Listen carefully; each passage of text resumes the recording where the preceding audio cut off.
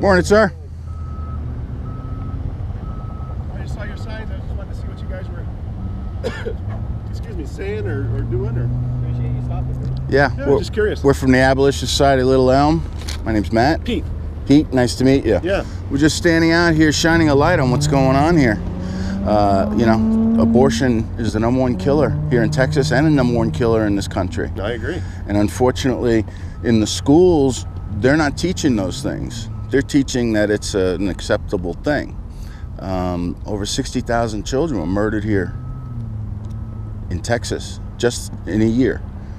And we're out here just to shine a light on what this is the pamphlet we're giving out to people, the students. And it's the truth that they've been lied to. They've been lied to that this is just a blob of cells, a chunk of flesh, and it's not. It's a baby created in the image of God by the hand of God. And we're just here to talk to the students and whoever else wants to talk to us about the Holocaust that we're living in the midst of.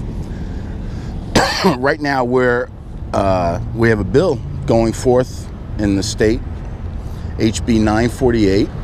And we ask you to call your legislator and ask them to support it because it's a bill that bans abortion totally. It's an abolition of abortion bill. For here in the state of Texas? Here in the state of Texas. Oh, okay. Individual states, can they ban?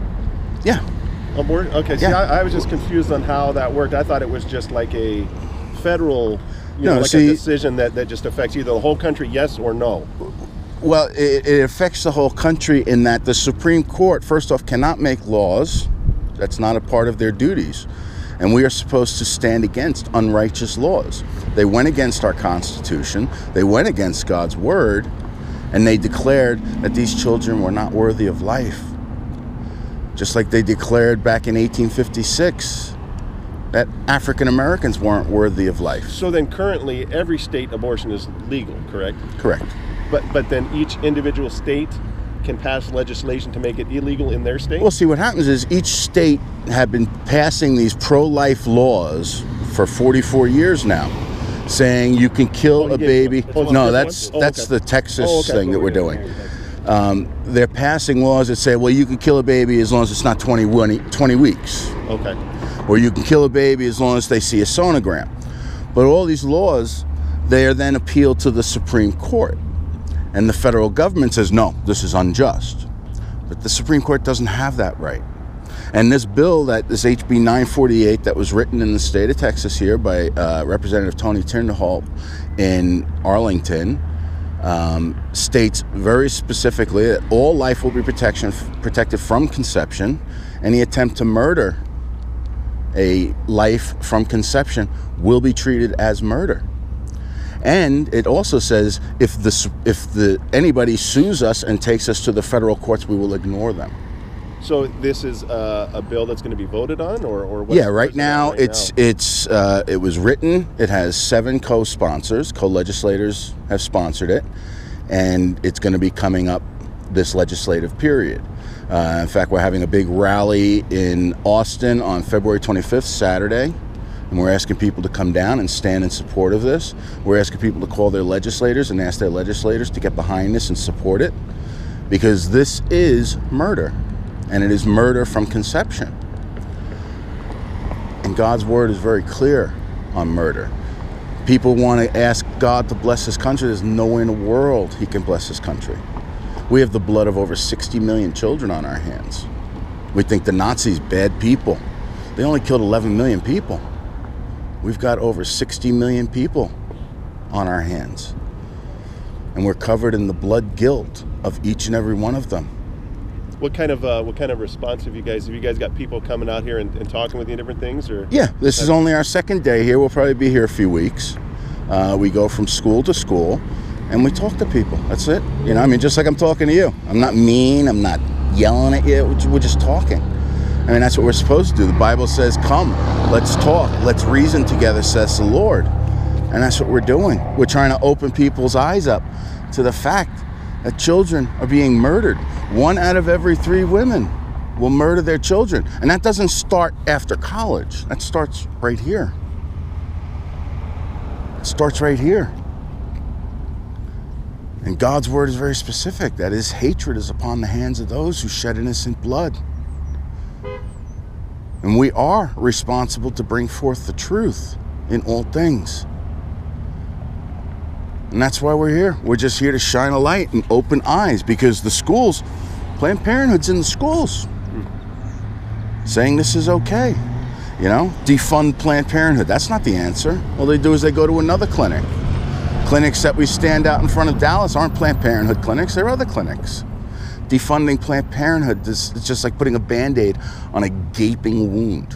It's like, you know, my leg got blown off and I put a Band-Aid on it. Okay, it's not righteous. And that's what the pro-life movement does today. They try to regulate child sacrifice, and that's what this is. It's child sacrifice. Back in the Old Testament, people would sacrifice their children to the god of Molech, to the god of Baal, for blessings upon their families, for blessings on their crops, for blessings on whatever. Okay, and we're doing the same thing today. We offer up our children for blessings on our careers, blessings on our families, because they're an inconvenience. And it's child sacrifice, pure and simple. Now, when you come out to different places, whether it's schools or clinics or stuff, what kind of response do you get from the actual places you go to? Are they pretty much just kind of leave you alone, or do they give you a hard time, or are they just kind of... It varies. We were at... we took the month of December and January off. We were at Reedy High School before that, and we were at Whitfield High School. Whitfield High School, it was about 40, 50 counter-protesters standing out here. You know, it all depends. We'll talk to anybody because it has to have a light shined on it, because they have been lied to, just like this book says. This is an innocent child created in the image of God, by the hand of God, with a plan and a purpose from God. And unfortunately, we decide we would like our plans and purposes to be more important than others. You know, if I decided I wanted to kill you, people would be upset about that. But what makes you any different than a child in the womb? In the eyes of God, nothing. Nothing at all. Murder is murder, whether it's from the moment of conception or we're 40, 50 years old. And actually the laws in this state state that it is murder, but they have added exceptions, except for abortionists and women seeking abortions. And those are going to be struck down. You know, it's unfortunate that, you know, it has gotten to this point, but the federal government does not have jurisdiction over us. They can't say, you need to ignore the Constitution. You need to go against what God's word says. They can't do that. They don't have that right. I mean, look at the marijuana issue. How many states have said, sorry, federal government, you're wrong, and they've legalized and decriminalized marijuana? Now, I'm not saying I'm for it or against it. What I'm saying is people will stand up to the federal government for what's important to them. And what could be more important than what's happening to 60,000 children a year right here in Texas, and over 1 million children a year right here in this country? Like I said, it's the #1 cause of death in this country. 2 babies every minute. You've been standing out here 5 minutes, 10 babies have died just in the time you've been standing here. And we've started to treat it as health care. Reproductive choice. It's not reproductive choice. Reproduction has already occurred from the moment of fertilization.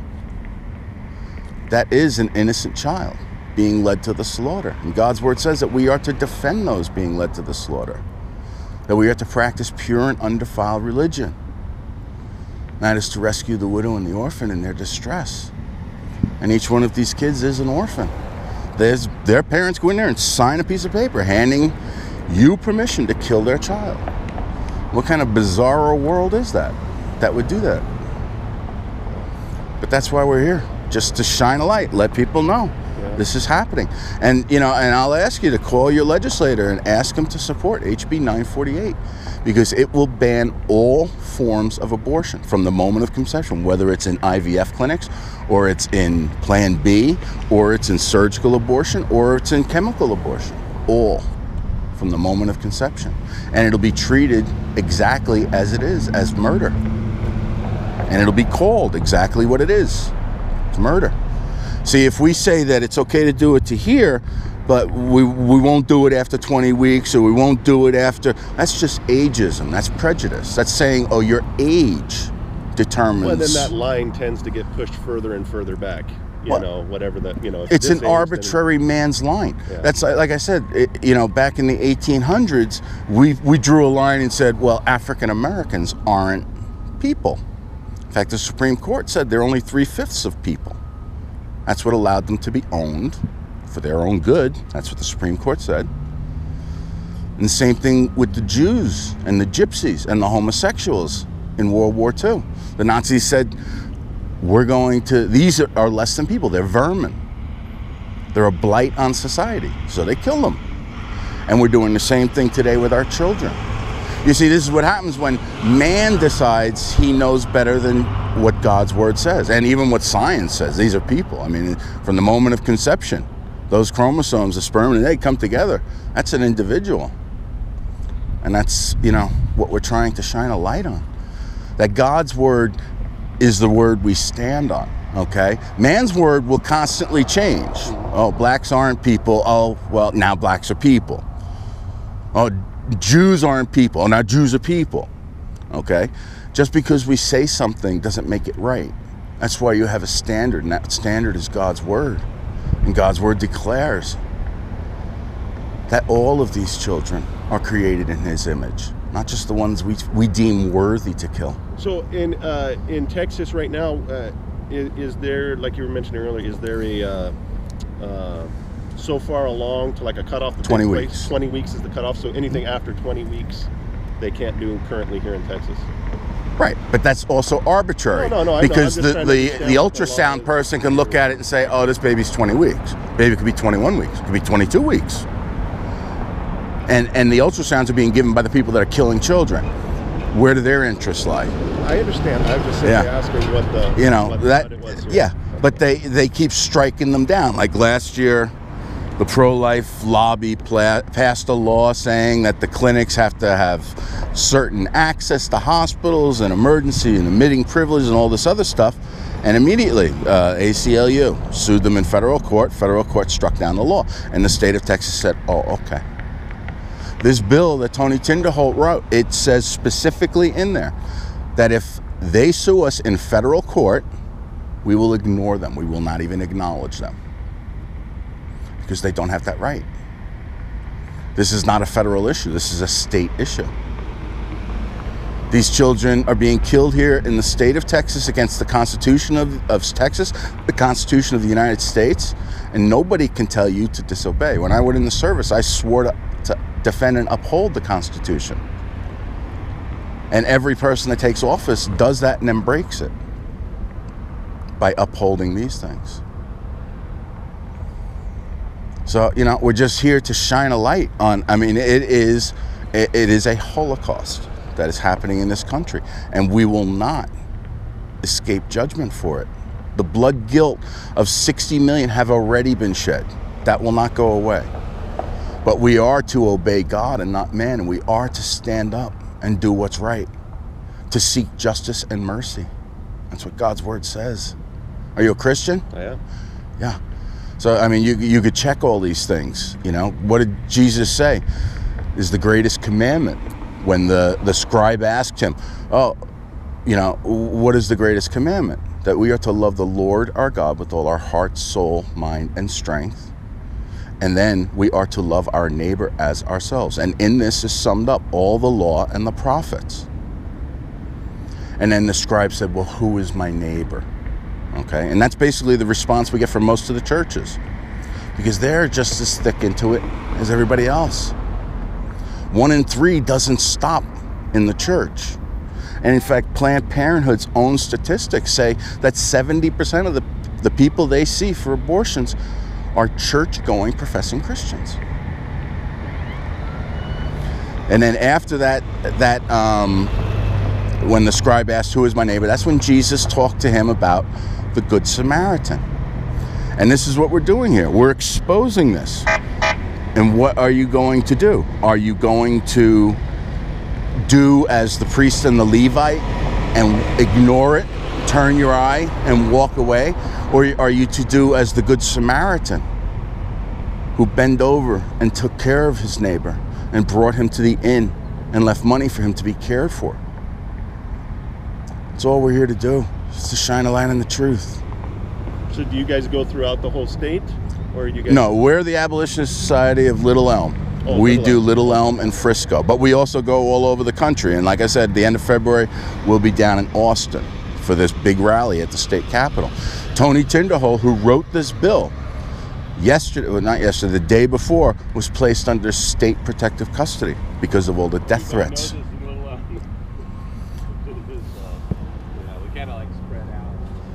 Yeah.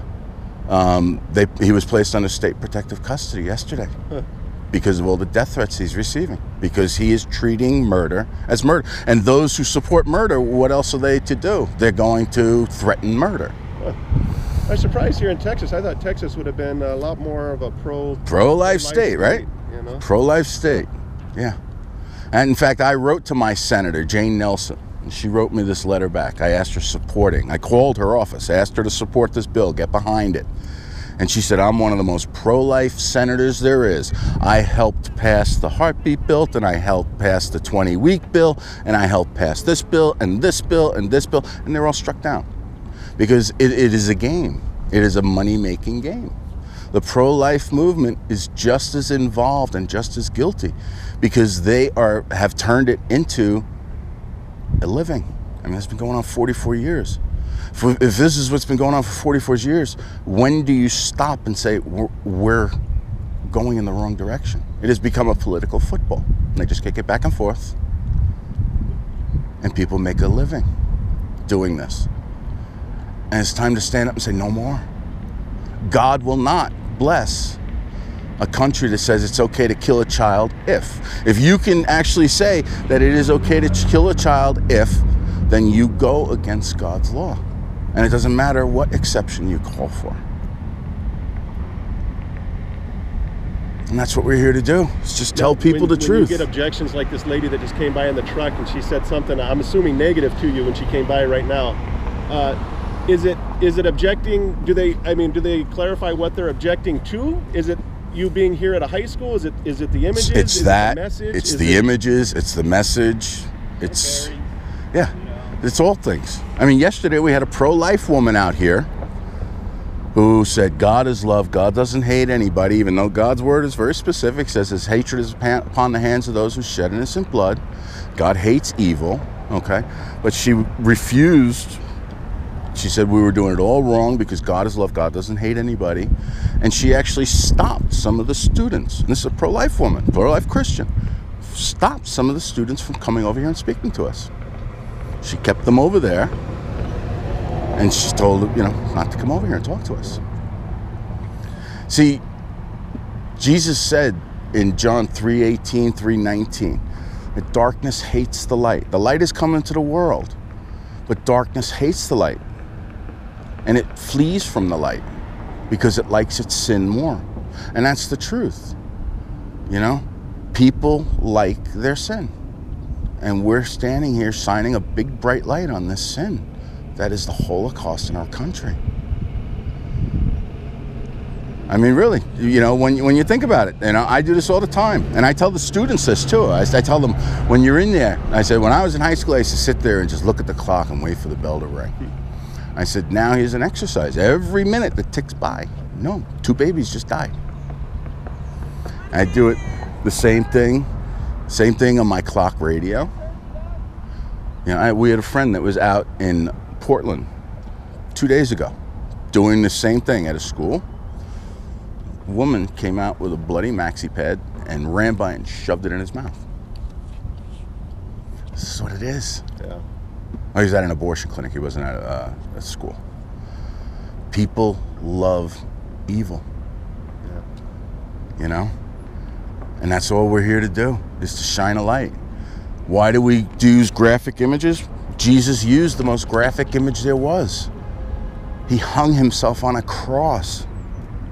He gave himself up willingly and hung himself on a cross. Yeah, I had heard a story about Rosa Parks being inspired to sit in the front of the bus was coming from seeing a image of a black guy who had been lynched in the South, and how that image was very graphic, and people were talking about, you shouldn't show that because it's very graphic. But she was saying how that graphicness of that picture brought it to her attention of really what is going on, and that kind of inspired her to. You know how many people tell us that, well, those images are all fake. They're all fake. That one there, that baby was murdered down in Houston by Charles Carpin. You're talking your 20-week ban? That baby was 23 weeks. He got a slap on the wrist. See, when the Nazis, when they liberated the camps, Bradley, Eisenhower, Patton, the first thing they did was they made the people from the surrounding communities walk through and see exactly what happened. Because you can't say you didn't know. You can't. And I ask the same thing to you that we ask to a lot of other people. What does your Christianity look like in a culture that kills 2 babies every minute? Is it go to church on Sunday and raise my hands and I vote? That is not what God's word says. James, book of James. What is pure and undefiled religion? It is standing and rescuing those who are being led to this. That's not James, but to practice pure and undefiled religion, that's James, is to stand for the widow and the orphan in their distress. We have over, 13,000 kids in foster to adopt program? Yeah, kids that are actually just going to age out because nobody wants them because they're too old. Everybody wants babies. Yeah.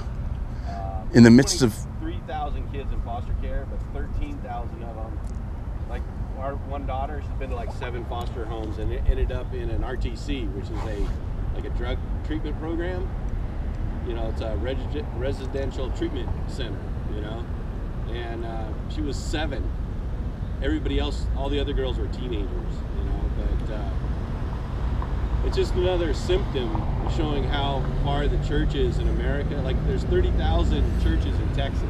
60,000 pastors, over 60,000 pastors. 70,000 pastors, yeah, in Texas.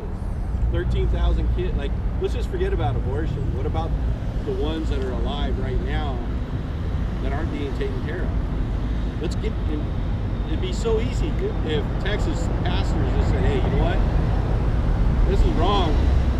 We need to practice true and undefiled religion. This isn't a calling. It shouldn't be like, hey, if anybody feels called, we have all these abandoned orphans. It shouldn't be like that. It should be like, look, community, we need to adopt it. Like we need to do it. And it would just get done like that, But, then they say, well, you're judging us. It's like, oh, we're trying to help these kids, man.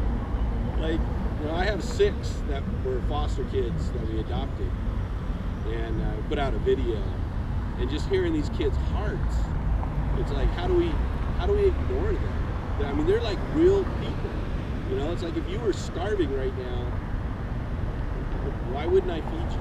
Yeah, what would my response be? I'll pray for you, or once a year I'll take up a collection. So we just ask the churches to help, man. Like, help these kids. They're like, oh, you guys are like Westboro. We're like, well, think of us as you will, but will you think of these kids? Like, do we have some responsibility here? And like Frisco Grace, I think it was, they stepped up and did a whole like foster to adopt program. Heritage, I think. Was it Grace or Heritage? It was Grace. Grace? Heritage is Emilio. That's Heritage Grace. I get them all confused. Yeah, Grace in Frisco, Frisco Square. Yeah. Which is, praise God. That's awesome, right? And that's all we're here to do, is just ask people to be Christian. Nothing more, nothing less. Yeah. Well, it's always ironic that, everybody talks about being inclusive and, everybody having their voice heard, but then they shut out certain voices, So I think regardless of your view on anything, it's always good to hear point and counterpoint and, have have that. And I think that when, like you're saying, a lot of people don't realize maybe that this is going on, or the extent of what is going on, or if they think these images are fake. See? You know, I mean, look, it's, human being. yeah. You can't get away from that's it. the question. Is it a human being or not? If it is, it's murder, right? Well, it's not a question, number I one, mean, if you believe in God, and number two, if you even believe in science. If you even believe in science, is it a question? If a sperm and an egg came together on Mars, they would declare life on Mars. But on this country, we declare life less valuable, life less worthy. The high school textbooks here, life begins at conception. They teach that. You know, it has its own DNA. You know, the whole bit. So. Well, I mean, also if you kill a pregnant woman, isn't that 2 counts of murder? Yes, it is. 2 counts of murder. Yeah. Yes, it is. It just seems kind of contradictory to, you know. And we're not. We're just trying to talk to Christians. Christians, let's do what's right. And those that aren't Christians, then we share the gospel with them. You know, if someone says, well, I don't believe in God, I think abortion's okay, we don't argue abortion with them. We talk to them about God. Like, well, why don't you believe in God? You know, because that's important. You know, like the gospel will change hearts and minds. We just have a fake Christianity today that says we can grow fat in the day of slaughter and ignore the evils of our time. We can do that as long as we go to church every Sunday. You know? I mean, people look at the Christian churches in Nazi Germany, and they're all like, oh, what evil, wicked people. How did they let this happen? How did they not stand up and speak out against it? We have the same thing. We have the same thing here. That's all we're doing, shining a big bright light on that which everybody wants to keep hidden. Because if it's not hidden, well, then we got to deal with it. We don't want to deal with it.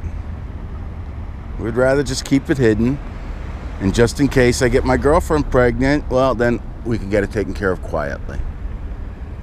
Or just in case I can't get pregnant, we can go to our pastor, and our pastor will tell us that IVF is okay.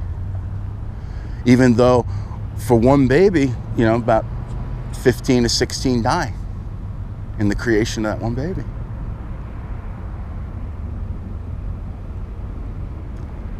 It's, you know, it's just the truth. Yeah. Jesus said it is the truth that will set you free. But the fact of the matter is, it's also the truth that condemns you. When Jesus said in John 3:17, I did not come into the world to condemn the world, but to save the world. He said that for a reason, because the world was already condemned, has been from the fall. He came to give them the light, and those who come to the light will seek him and seek his truth. Those who hate the light will remain in their sin. Well, I don't want to hold you guys up. I appreciate you talking to me. Do you guys have a website or anything? Or Go. You're on Facebook? No, I'm not. My wife is. Abolition Society of Little Elm. Let me give you a card. On the paperwork, there's abolishhumanabortion.com. Okay. That's that one. And that, yeah, on the pamphlet, projectfrontlines.com and abolishhumanabortion.com. That's us. Okay. All right. Well, good deal. I appreciate you guys talking to me. Thank you. What was your name? Pete. Yeah, man. All right, brother. Thank you. I appreciate you coming out and finding out what's up. Absolutely. God bless you. You too. Talks about why abortion is wrong. Did you guys read the stuff I gave you yesterday?